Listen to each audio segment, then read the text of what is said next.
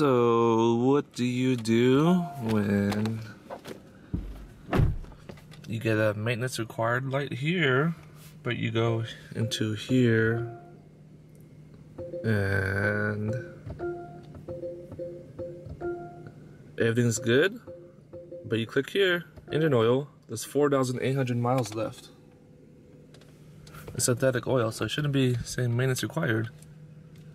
You go to this menu here. Just go down till you see vehicle settings, scheduled maintenance, reset.